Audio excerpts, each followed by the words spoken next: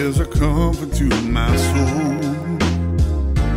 Your word is the truth that sets me free. Well, hi there, and welcome once again to our Bible studies here at Bible Talk, as we continue on in the study that we started last week in the letter to James. So we'll be picking that right up, and I'm going to start at verse 6, first chapter, verse 6. Okay. But before I do that, I'm going to ask Alice if you would pray. Hallelujah. It's a joy to pray. It is. Pray for God's blessing on our time together. Lord, we just come before you, Father, with humble hearts, and Amen. we ask you, Lord, to just speak to us and let your words come through our mouth. Anoint Alan in the word that you want him to bring forth. And that word, we know, Lord, will go out and touch and do and accomplish what you want it to do to those who are listening. Amen. Amen. So be listening. Listening. Be careful what you listen to, as Jesus said. Yes.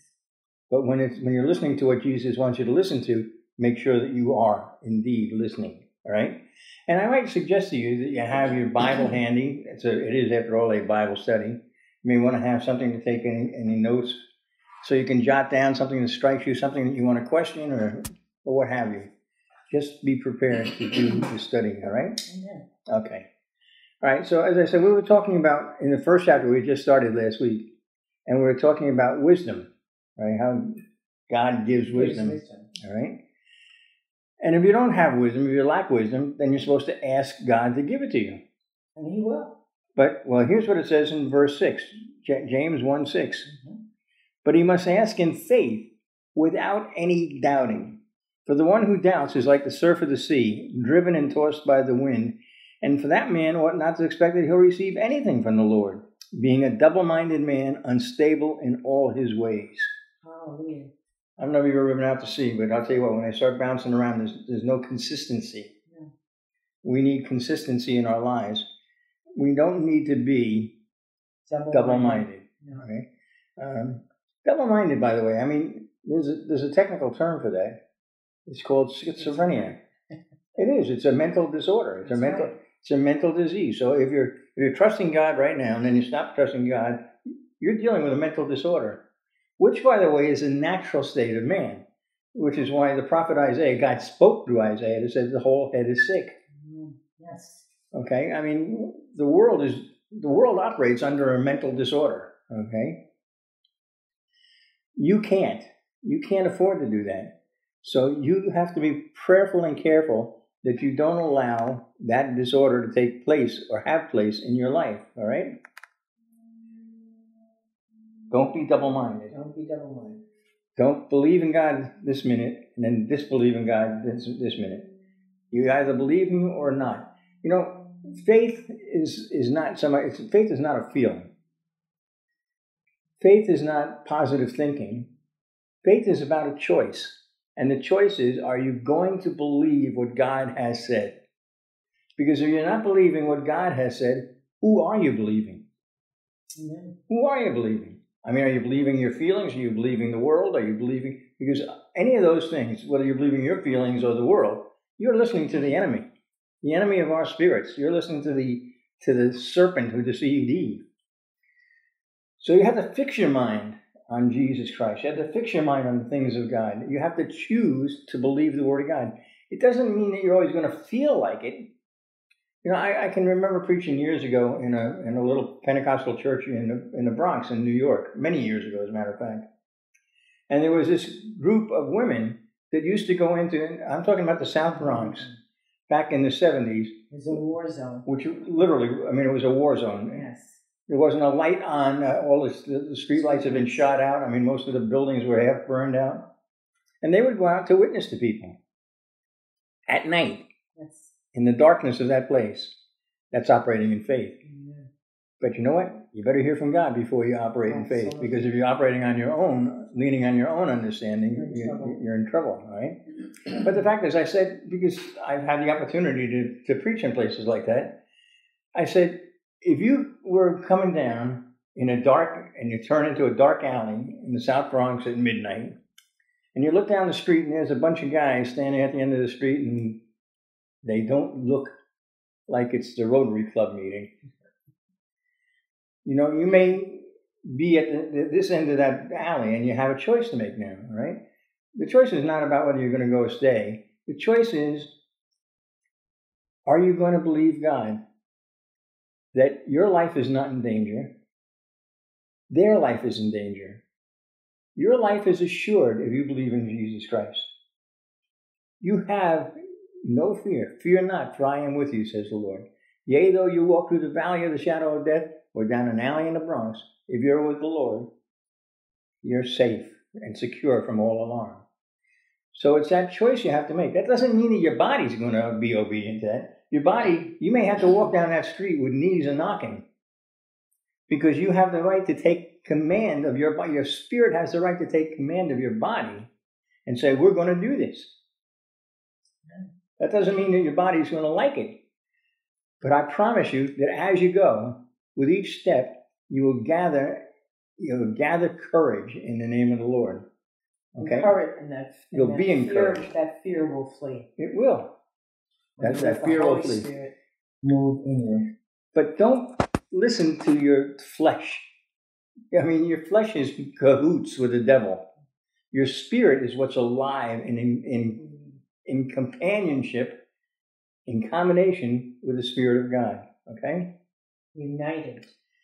So, but listen, God loves honesty, but honesty. Remember the account in the Gospel of Mark when Jesus had come down a hillside and there was a man there whose son had been tormented by demons. Remember this?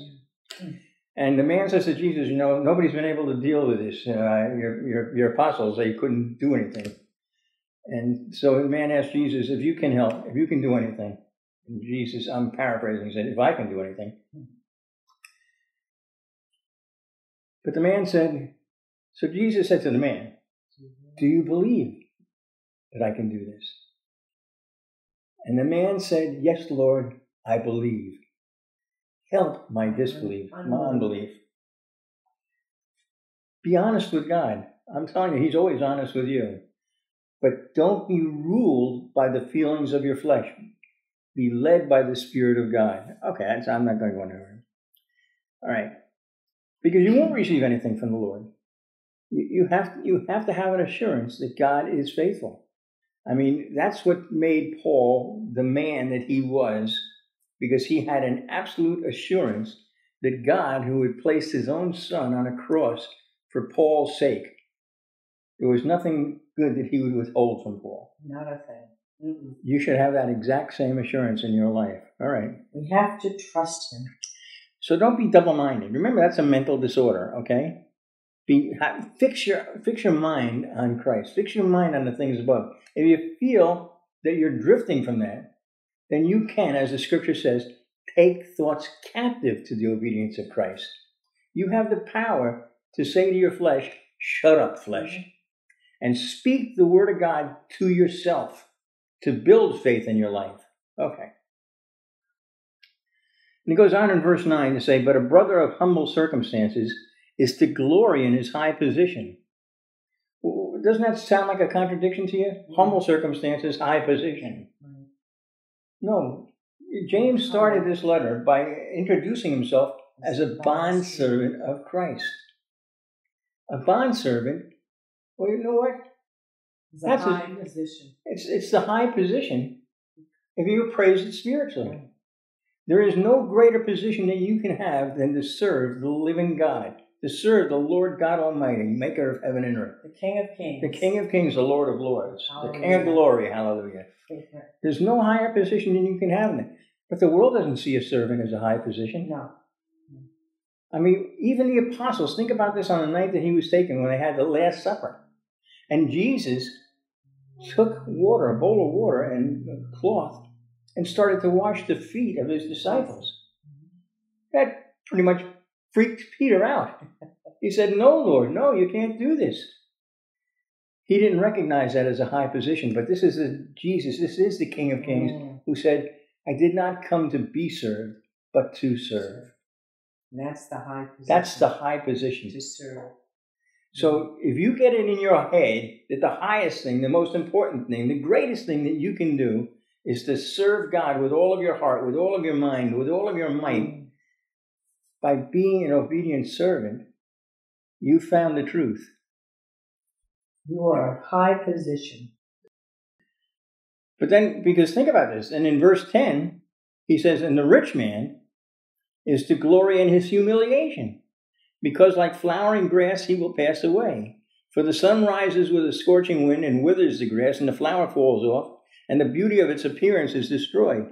So too the rich man in the midst of his pursuits will fade away. It seems like even in the church, so much of the church is focused on gaining riches. Because that, it seems like, well, that's the approval of the world. Or you think that's showing the approval of God. Well, that's what the world promotes.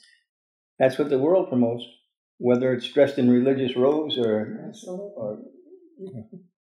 So we've got to get this straight. There's so much teaching and training in Scripture on the danger of riches. And because you said too, that's what the church is portraying also, the riches. But they've allowed the world to come in.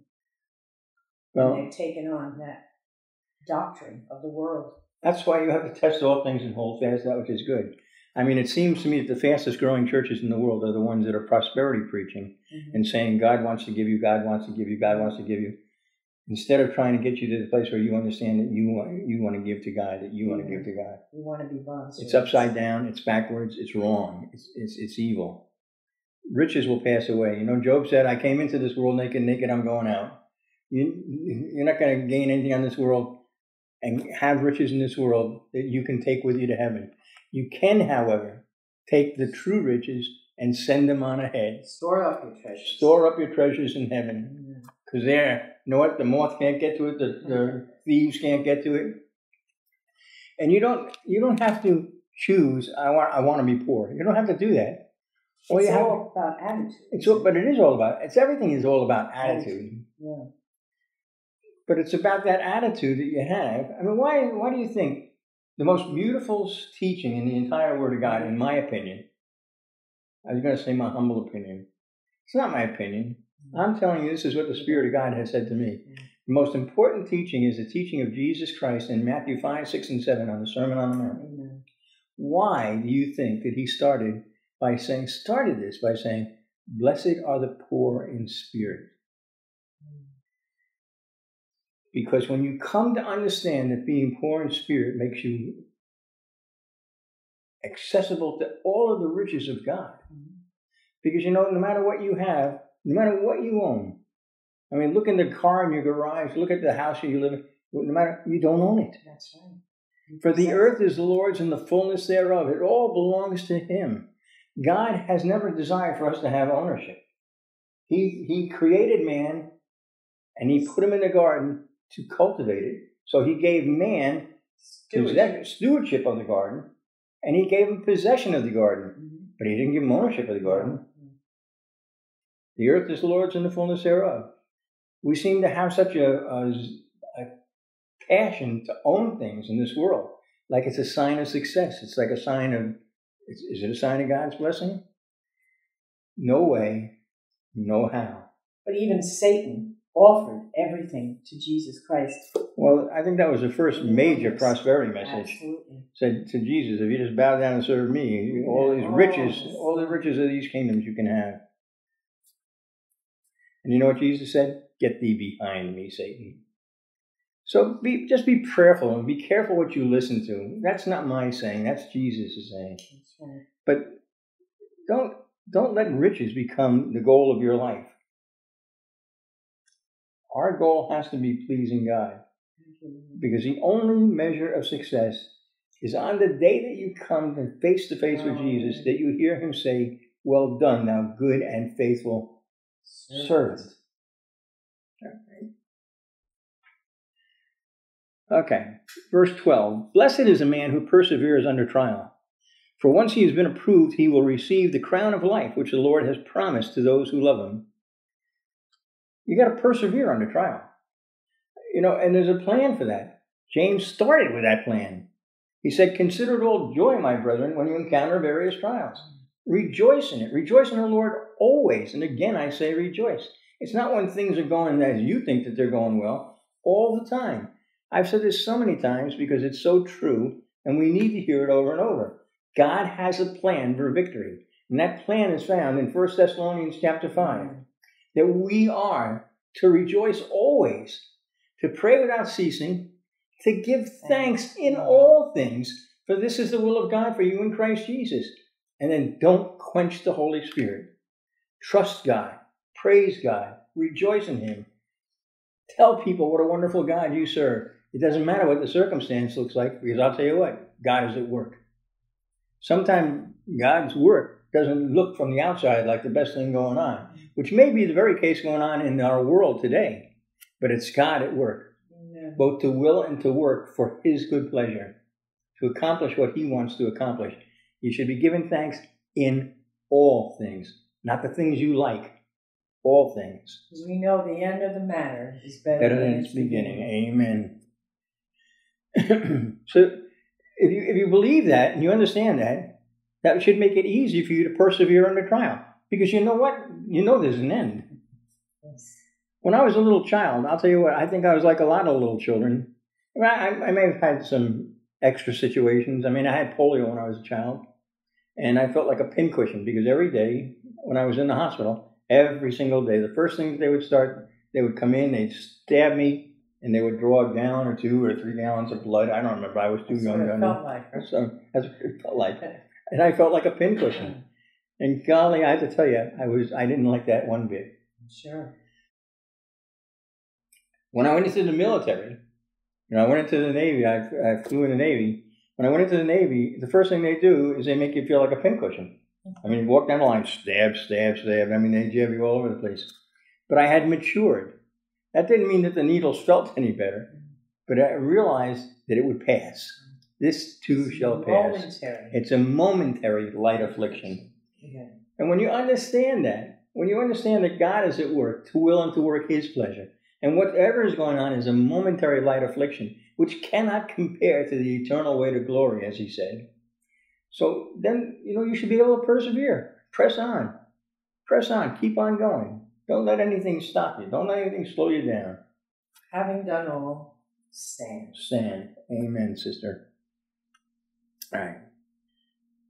For once he's been approved, he'll receive the crown of life which the Lord has promised to those who love Him. The crown of life. That's the reward. That's the reward. Yes. And you know what? I want to just talk for a second about worship. Because to receive that crown of life, to receive that blessing, to receive that approval of God, must be the most joyous thing that a person, a man or a woman or child, can experience in their lives. But if you look in Revelation chapter 4, which is the first picture of history after the church period, right? It talks about the elders. And you know what they're doing? They are falling on their faces before God and tossing their crowns before the throne, giving back to Him the thing that should be most precious to us. That, my friend, is worship. It's not the slow song in the middle of the fast songs. Giving all to God, surrendering all to God, trusting in Him, loving Him, that's worship. Okay. So, in verse 13 it says, let no one say when he is tempted, I'm being tempted by God. For God cannot be tempted by evil, and He Himself does not tempt anyone. But each one is tempted when he is carried away and enticed by lust. Don't confuse temptation with testing. The purpose of testing is to build faith, to perfect your faith. Okay, that's testing. Temptation, the purpose of temptation is to get you to fail. Right. Satan tempts us to try and get us to fall, to try and get us to fail. To get us off that narrow path. To get us off that narrow path. God tests us to perfect us. Mm-hmm. Job said, I know that when I have been tried, I shall come forth as fine gold. So don't look at these trials in the world as something bad, which is why you can give thanks in them, because you know that it's still God at work in you. For His purpose. I mean, He doesn't do everything in the world just to please us. You know, he does. His promises, and one of the glorious promises in Psalm 23 is that he leads us in paths of righteousness for his name's sake. Not for our sake, but for his name's sake. Trust him. Believe in him. Believe in his love for you. I was just going to read, but you made me think of this scripture in 2 Chronicles 16:9. For the eyes of the Lord move to and fro throughout the earth, that he may strongly support those whose heart is completely his. Completely his. So he is out there searching our hearts to see who's trusting him. Yes, he's not looking at your outside circumstances. He searches the heart. I mean, that's exactly what he said to Samuel. To those who are completely his, that's surrendering all. And you know what? There's no other way to be than to be completely his. Right. I mean, the foremost command. Somebody came to him and said, what is the foremost command? And you know what he did? He quoted in Deuteronomy. Hear, O Israel, the Lord our God, the Lord is one. You shall love him with, go read it. Most, some, no, all. Okay, each one is tempted, it says in 14, when he's carried away and enticed by his own lust. You have to be careful of lust. I mean, James will talk a lot about that in this letter as we go along. And, you know, I just did a teaching recently, and I talked about the fact this is something that God showed me, that lust that's the killer. Yes. It leads to war. Where does war come from? It comes from our lust. But the fact is, it's not wrong to look at something. You have to. You got to keep your eyes on it. Right? I mean, well, you have to. You have to be careful. You're driving down the road. You better be looking at the other traffic. You better be looking at the other cars. There's nothing wrong with that.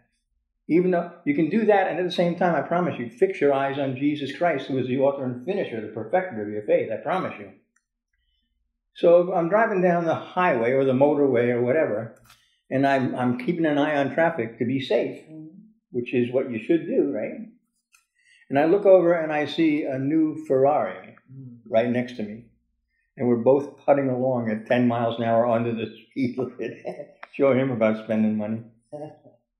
But the fact is, I have all my life, I've always liked, I like sports cars. I like cars. I used to love cars. And I used to be addicted to them. I mean, I would swap between sports cars and luxury cars and go back and forth and back and forth. And it was like an addiction in my life. Which you never satisfied. Never satisfied me. Amen. That's absolutely the truth. So if I look at that Ferrari and think, you know, that's really a nice looking car, because it is. I've not sinned. No. So it's all right to look. It's all right to like it. Right. The danger comes when you go to that next L, which is to linger. And I can't get my eyes off of that. And before you know it, as I'm staring at that because I'm lingering on it, then all of a sudden I begin to picture what it would be like for me to own that. What I would look like in the seat of that car. That's when lust happens. So you can look, you can like. The danger starts when you begin to linger, because that will lead to lust. And lust leads to war. James says that. I'm not just talking about you shooting at a worldly enemy. No. It's a war between your spirit and your flesh. The battle that we deal with every day. And you don't have to. All you have to do is don't be enticed. You know, Satan has to... Yeah. We're walking that straight and narrow path that leads to eternal life. Satan has to get you off that path. Yes. He's not allowed on it. No. He's not allowed on that. He can't walk on the path of righteousness. So he has to get you off of it. How can he get you off? By setting snares and traps alongside it with the things that will attract you and try and draw you off. How does he know what bait to use? Because we tell him. If I'm sitting around and I say, oh boy, I sure like those Ferraris. I like those Ferraris. What do you think Satan is going to bait the trap with? The Ferrari. Be careful. I said, be careful what you listen to. Be more careful what you speak. Okay. Then when lust has conceived, it gives birth to sin. That's a simple statement. If you go from that process of looking to liking to lingering to lust, it leads to sin. It doesn't say it may lead to sin. This is a statement of fact. It will lead to sin in your life. And when sin is accomplished, it brings forth death. It is still true today, and it hasn't changed. The cross did not change this. The wages of sin are death. That's the truth. Somebody's got to die. Blood has to be shed. That's the word of God. There is no atonement without the shedding of blood. Any sin that you've been forgiven of, any sin that's been washed away from your life has been washed away by the shed blood of Jesus Christ on that cross. It was put to death. For us. Do not be deceived, my beloved brethren. Every good thing given and every perfect gift is from above, coming down from the Father of lights, with whom there is no variation or shifting shadow. All of the good things in life come from God the Father. Your boss isn't going to give them to you at work. The government's not going to give them to you. Nobody's going to give you those good things that are good and lasting and eternal except for God the Father. Mm-hmm. And the greatest gift that He has given is His Son, Jesus Christ. And you should be giving thanks for that. When? Always. All the time. Give thanks in all things, for this is the will of God for you in Christ Jesus. Not when things look good to you, no matter what they look like, give thanks. Rejoice. I mean, James wasn't the only one to say that. Paul said we exult in our tribulations. When those bad things happen to us, we're saying, hallelujah, go God, go. Peter is the same thing. We have to get this idea that we are safe in the palm of His hand. We are safe and secure. God has us covered. He goes before us and He is our rear guard. Don't be afraid of the enemy. Comes to the place the enemy should be afraid of you. When Jesus encountered demons, who got all shook up? Jesus or the demons? The demons. The demons. There's the account of the sons of Sceva in the book of Acts. These 7 sons of this priest Sceva. And they had seen what was happening with the Apostle Paul, the miracles he was doing, the power that he had. So there was a demon-possessed man, and these 7 sons of Sceva went in, and they said, we cast you out in the name of the one that Paul's preaching. And that demon grabbed the 7 of them up and beat them silly. Beat them up. And you know what he said? He said, I know Jesus Christ. Paul I know about. But who are you? And beat them up. Why do you think? I know why they knew Jesus. They had been with Him at the beginning of time, before they rebelled and fell about Paul. Like true stupid heads. They had heard about Paul. How did they hear about Paul? I'm going to tell you, I believe this with all my heart. I believe that the other demons were running around saying, boy, we run across that Paul, you better watch out. That's right. Yeah. We did a Bible very recently talking about in Acts 28 when Paul was shipwrecked on the island of Malta. Yeah. And he was bitten by a serpent, a viper that the people around him knew to be death-dealing viper, right? It was poisonous. So Paul shook him off and kept on going. Why? Because he knew the power, he knew the love, he knew that assurance that he had of God, that nothing could happen to him that God didn't allow. And that all things work together for good for those who are called according to His purpose. And Jesus did say, no poison will harm you. Absolutely. He said, we have authority over serpents and scorpions. They don't have authority over us. I'm not supposed to give testimonies here. I don't want to. But I'll tell you, Alice and I spent a couple of years, and we lived down in the jungles in Central America, doing missionary work down there. And we lived out in the bush. And it was not uncommon. Now, we're both from New York City. We're both city kids. But it was not uncommon at all for us to wake up in the night and have scorpions in bed with us, or have a snake swirling around. In the camper. And you don't get used to that. But the simple fact of the matter was, God gave us total and absolute peace. Absolutely. We had peace all through this. And all those times, and I don't know if you know what you know about scorpions. All those times, literally, we had scorpions in bed with us. We never got stung once. No. Not once. No. Never got bit by a snake, although I have to tell you, a couple of them tried. But you either believe God's word or you don't believe God's word. And what's the worst thing that can happen to you? They kill you to death? Oh, hallelujah. To live as Christ, to die as gain. That's not the worst thing that can happen to you, because you cannot die. Amen. Boy, let me just say, unless you're wavering in your faith and you're thinking, oh, I might die, get it into your head. To live as Christ, to die as gain. Jesus Christ said, if you believe in me, though you die, yet shall you live. And I was just thinking about the fact that being in the jungle, if it was on our own accord that we went there and tried to settle and do this, we'd be long dead. We would have been eaten by the lions and the tigers and the bears, whatever they are. And the wee-wee ants. And the wee-wee ants, yeah. I mean, but it was God that put us there, so he kept us safe from everything. Absolutely. It was amazing. Anyway, I mean, okay, I want to end on this end, Yes. talking about in Acts chapter 7 with Stephen. And if you know the account of Stephen, who had been selected by the church to become a table server, a waiter in the church, that obviously wasn't God's plan, because, you know, as soon as that happens, you see him out preaching the gospel and working in power. And he preaches what is probably the most complete sermon on the history of the Jewish people, on the history of the people of God ever, in Acts chapter 7.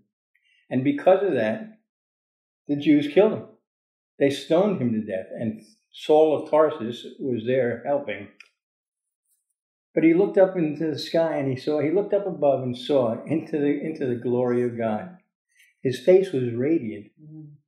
You know what? That's the worst they can do to you. Trust in God. Don't waver. Don't be schizophrenic. Don't believe this now and that later. Be fixed on the things of God. Stay in the Word. Let the Word change you to become more and more like Jesus Christ, your Lord. That's God's plan. So let me end on this verse. For this is the great promise of Scripture. For whom he foreknew, he predestined to be conformed into the image of his Son, Christ Jesus. That's you. That's me. That's the way the story is going to look. It doesn't matter what happens in the middle. The end of a matter is better than the beginning. It doesn't talk a lot about the middle. So you know what the beginning was. Now you know what the end is. Rejoice. Give thanks. Praise him. Persevere. Press on. Forgetting what lies behind. And be with us again next week as we continue on in this study in the letter of James. It's been a blessing to be with you. Share this with others. You know, and as I say, if you have questions or comments, write to us at office@bibletalk.com. We'd love to hear from you. If not for any other reason, to find out where you're seeing this from, where you are.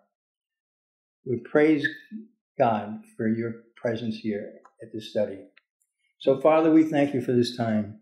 We thank you, Lord, above all, for the gift of your Son, Christ Jesus, who is the Word made flesh, who dwelt among us. We thank you for your word, which changes us, which molds us, melts us, and molds us into what you desire us to be. Lord, help us to stand strong. You said that the righteous are as bold as a lion. Help us, Lord, to be strong in you and the strength of your might. Help us, Lord, to stand in your word and not be shaken, not be moved. We praise you and thank you for the victory that you give us, that it might be a testimony to the love of Jesus Christ in our lives. So, until next week, God bless you and goodbye, and we'll see you then. Bye-bye. Bye.